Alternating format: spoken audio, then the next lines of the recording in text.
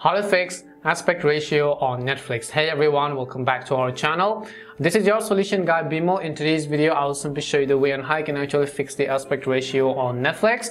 But before we get started, as always, if you are new to our channel, do make sure to leave a like, hit the subscribe button, and without any further ado, let's get started with today's video.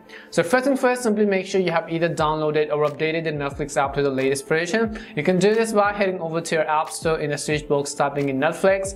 Go ahead and simply either download or update the Netflix app. Once you've updated Netflix app, what you want to do is you want to simply go over and then open it. Next thing you want to make sure is that you are logged into your account. Now let's say you're trying to stream a movie or an episode. Now let me just go ahead and show you in the landscape mode. First of all, if I rotate this for you, as you can see, this one right over here could not actually be one of the resolutions which you might want to set to. It gets relatively darker and you just want to fix it, and this movie is actually quite dark. So let me just go ahead and open a movie which basically has a very light theme. So if I go ahead and select any of the other movies on this case, now basically you will be able to see that in order to fix the aspect ratio, it is either in full screen or it is either in the half screen. So if you want to fix the aspect ratio for this, all you have to do is you have to simply go ahead and actually point your mouse cursor towards it. So as you can see the changes over here, if I go ahead and simply pinch out and then pinch in, I pinch out, I pinch in my fingers on my Netflix screen, it will basically fix the app ratio. But if you're also on, let's say, desktop or Windows for example,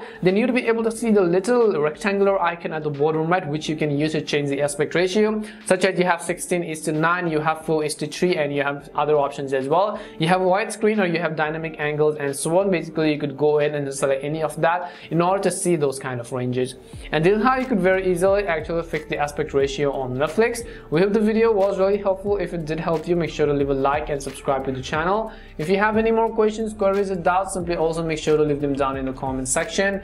Thank you very much for watching till the end of this tutorial, and see you soon in our next video.